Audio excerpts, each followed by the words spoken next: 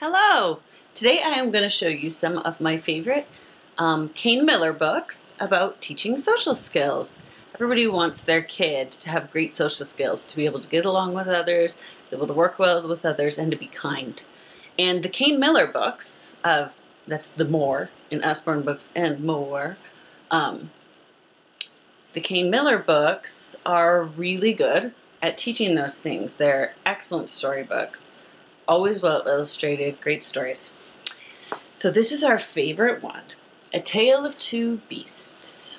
So the story teaches kids to look at things from more than one perspective. There's two sides to the story. First, this little girl tells a story about a strange beast. So she talks about finding a beast. He's so strange. She's gonna wrap him up in a scarf to keep him warm. She's gonna take him home and make him a special box house. She's gonna show him to her friends.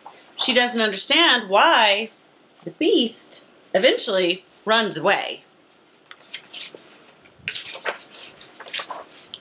Then there's part two. From the little beast's perspective, and he says it's the terrible beast, and she's the beast. He says he's just minding his own business in the trees when a terrible beast kidnaps him. She ties him up in a scarf. She makes him sit in a box with nothing to do and nothing to hang on. He is so hot. He is being stared at by all these people. He's scared and he's mad, so he runs away. But this ending is the same both ways. They go back to their original way. They think it's so quiet. It's kind of boring. I'm lonely for that beast. And it says, there she is, or he is, waiting for me. They seem quite pleased to see me. And I begin to think that maybe, just maybe, she wasn't that terrible after all. And they run off and play together in the night. Two sides to every story. My kids love that one. It's a quick read. And yet, it's a really interesting story. So, Mom likes that. Okay, here's a book called Wilfred Gordon MacDonald Partridge, about a little boy who lives next door to an old folks' home. And he makes friends with all the elderly folks, which I think is wonderful. It teaches kids that elderly people are valuable and not scary. A lot of kids are scared of elderly people, and that you can be friends with them, and it's valuable. He becomes special friends with one lady in particular, and her mom says, oh, poor Miss Nancy, she lost her memory. So he goes around asking all the other old folks in the old folks' home, what is a memory? Someone says something that makes you cry. Another person says something that makes you laugh. Another person says something as precious as gold. So little Wilfred, he wants to help Miss Nancy remember her memories. So he goes around collecting things. He thought of something that made him cry, and he got it and he put it in. He put the medal his grandpa gave him in there because he missed his grandpa. He found his puppet that always makes people laugh, and he put it in a basket. He found a football which was as precious as gold, and he put it in a basket. And he took them all to Miss Nancy. And Miss Nancy thought, what a dear, strange child to bring me these wonderful things. And then she started to remember.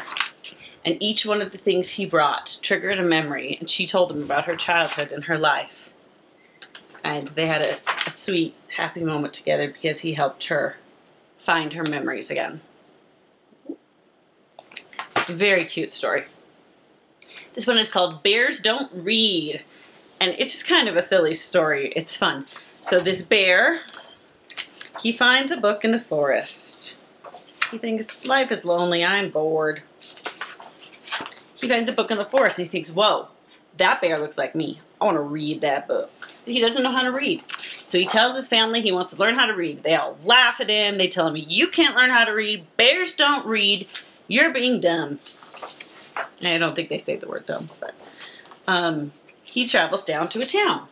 He's going to ask somebody to help him. But all the people take one look at him and freak out and run away. So he finally finds the school and he goes in, and in comes a SWAT team trying to stop him. And he's trying to tell them, I just want to learn how to read. Finally, in comes a little girl and says, hey, that's my book. And that's the bear in my book. She's not afraid of him. She doesn't care that he's different. She tells him, I will teach you how to read. He comes back to their house and they become great friends. She teaches them the alphabet. They learn to paint and draw and play together. They become great friends and she teaches them to read. He reaches his goals and she teaches everyone, including her mom and the police chief who tried to arrest the bear, that being different is not a bad thing. The last one I want to talk about is Do Nice, Be Kind, Spread Happy. This is a really cool book. It's basically random acts of kindness. Okay? The whole book has all these different ideas. Happy unbirthday. Uh-oh, you forgot Aunt Natalie's birthday. You feel bad. There's no excuse. Oh, wait. There's always next year. Hold on. Why not a minute? Why not surprise somebody with a happy unbirthday card? Okay? Go kart. Grocery shopping can be a bit boring. Often when you finish the shopping part and loaded the bags in the car, all you want to do is go home and eat some of the yummy stuff you bought. Save a shopper one last job by offering to return their shopping cart to the cart rack. If the cart rack looks untidy with some carts not stacked properly, you could tidy it up for a double dose of good deed. So there's all these different fun ideas of kind, easy things to do.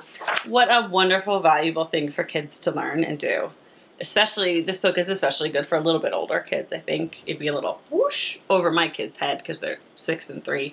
The 6-year-old might get into some of it. But this is a great book. It's really cool and it's really, I love the look of it. There's also 2 chapter book series for little kids called Billy B. Brown and Hey Jack. I was going to show you that, but I can't find the books. My son must have confiscated them. And they're really good. They teach little lessons about life.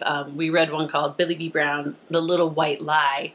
And she told an exaggerated lie, and her friend knew she was lying, and it made her sad. And then she decided to be brave and confess and tell everyone that she told a lie, and everyone said, we understand. Anyway, they're just cute little, super simple chapter books. I hope that you will browse the rest of the Kane Miller selection. There's so many great stories. A lot of them have great lessons in them, but they're all entertaining. Have a great day.